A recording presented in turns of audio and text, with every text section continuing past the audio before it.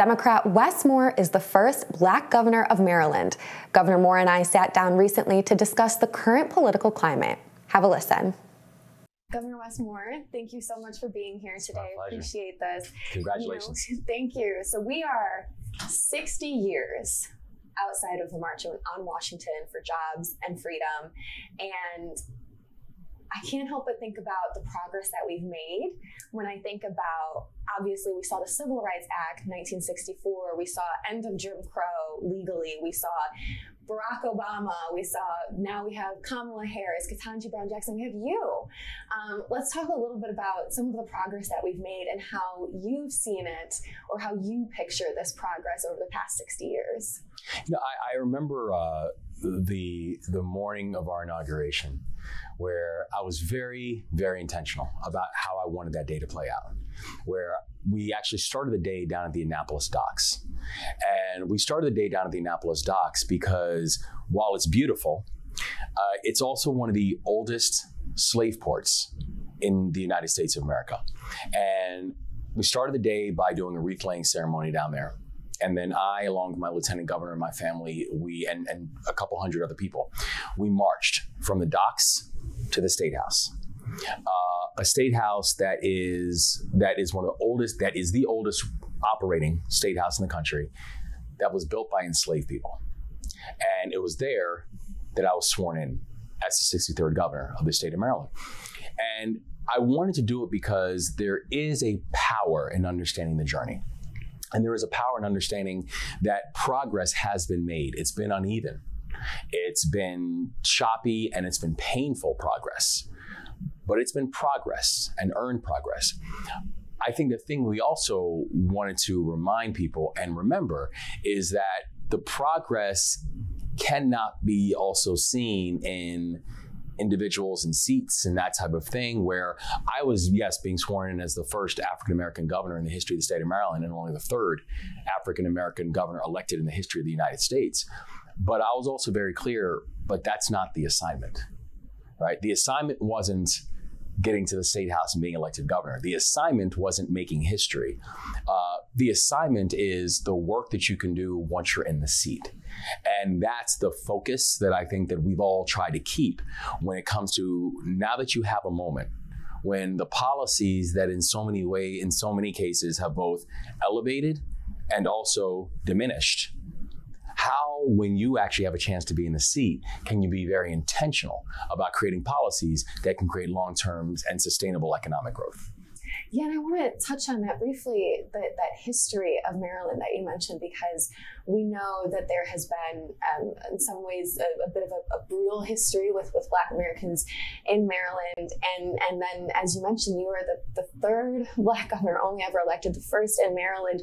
What does that say about particularly the course of Maryland on this charting toward progress? Yeah. I mean, I think about for our state, I mean, Maryland is the home of Thurgood Marshall and Cab Calloway and Frederick Douglass and Harriet Tubman. And it's also the home of redlining.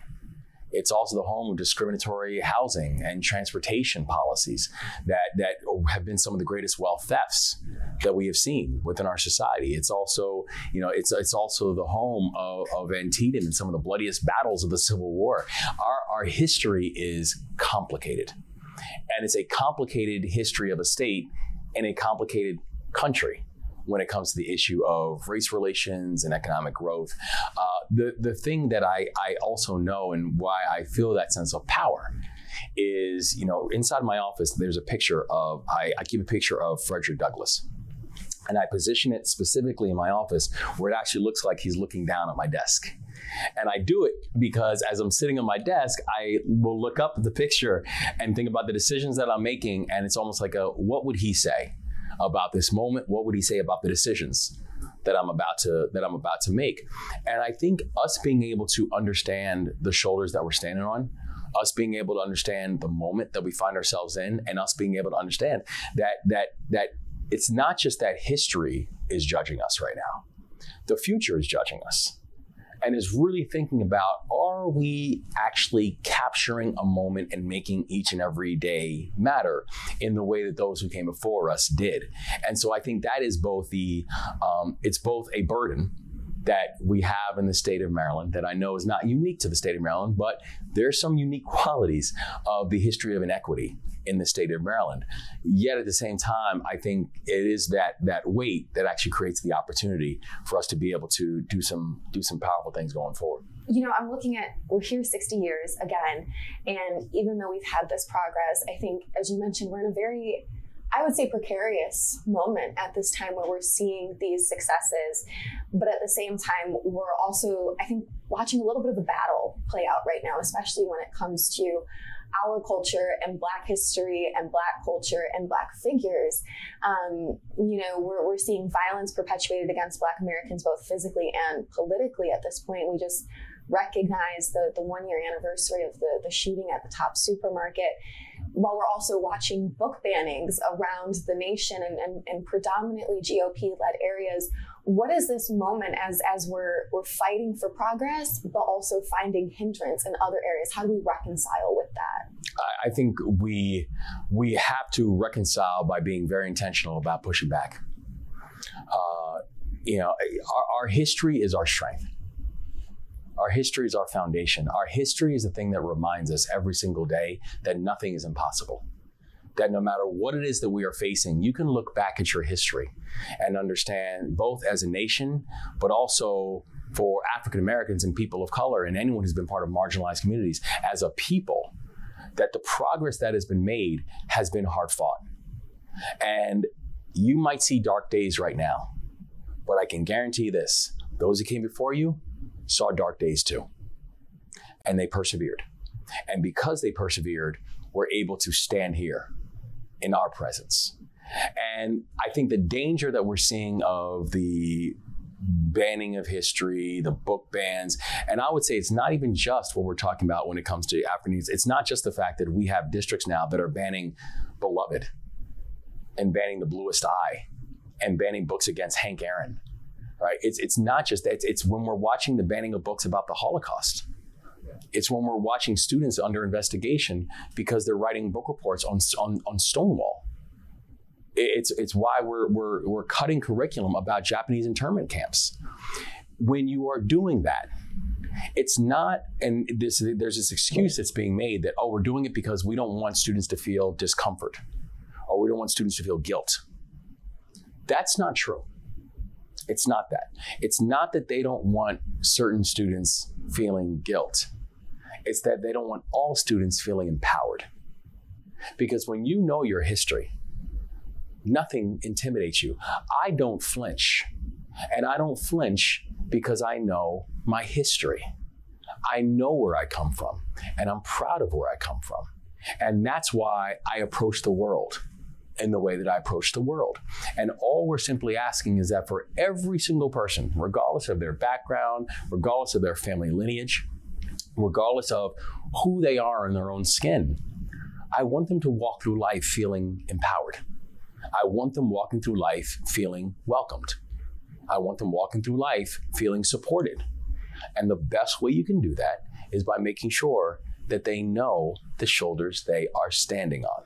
If you do that, nothing is impossible. And so I think we have to be aggressive when it comes to this, because it's not just it's not just anti-intellectual, right? It's past that.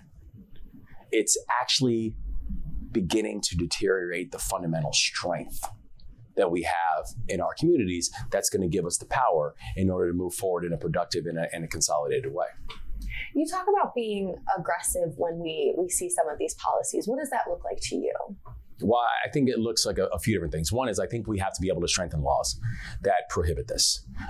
It's the reason that we, are not only looking at laws about things we can do to ban, this idea of book banning and censoring of history, but it's also the reason why I joined up with 8 other governors and went to the publishers and said, we need you all to push back against this as well. These publishers who are now in battles with elected officials about what of their content and what of their curriculum can people actually read, process, understand, and learn. The second, though, piece is I think we need to make bigotry expensive. I think when you have states that are doing things like book banning, I think when you have states that are doing things like restricting a person's right to be able to have reproductive health, I think we need to make bigotry expensive. And so for businesses that are doing business in those states, for people that are choosing to do conferences in those states, for teachers who now are under investigation for educating their students, I say this: come to Maryland. Come to a state that welcomes you.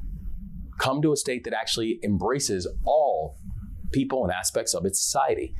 And for those who are choosing to restrict rights, for those who are choosing to restrict knowledge and restrict access to information, I think we need to make their decisions very expensive, because they will watch businesses, they will watch individuals, they will watch their citizens choose to go elsewhere. Make bigotry expensive.